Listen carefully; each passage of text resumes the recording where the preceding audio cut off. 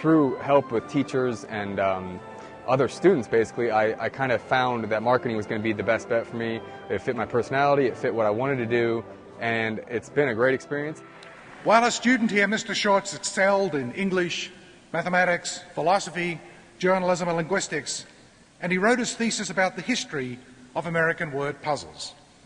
If anyone is a living example of the virtues of a liberal arts education, its flexibility, its practicality, and its power to help graduates achieve their goals, that person is surely Will Shortz.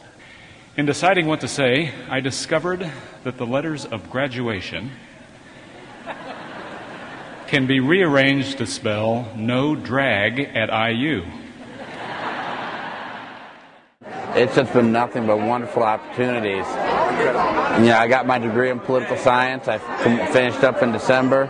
I just recently got done running for my first political office. Now I'm set to graduate with all my peers and get ready to start the next step of my life. Community and education are especially vital here at Indiana University. Education is the reason that we are all here this afternoon. Your hard-won accomplishments in the classroom after years of hard work have led to this moment of celebration. Equally important, however, are the many and varied communities that have given you support over the years leading to this day. Your families and friends have offered their love and guidance. Your professors and classmates have provided weighty intellectual challenges that have pushed you to ascend to the heights of academic achievement.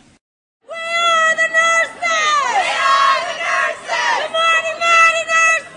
Mighty, mighty nurses! I've learned everything from microbiology to globalization, which is very, up to date.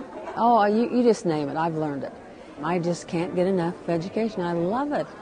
And I'm excited about it all the time. And you don't want to lose that excitement. That means everything.